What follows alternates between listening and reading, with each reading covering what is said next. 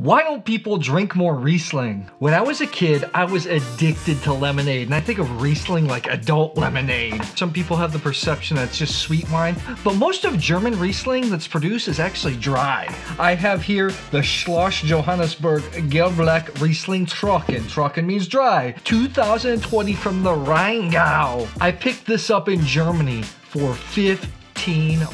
You're not gonna see a lot of wine that brings this kind of quality from a noble grape that's great young, that's age-worthy, that just tastes this delicious. It's got a little bit of petrol, a little bit of honey, white flour, just the right balance between fruit, tension, acidity.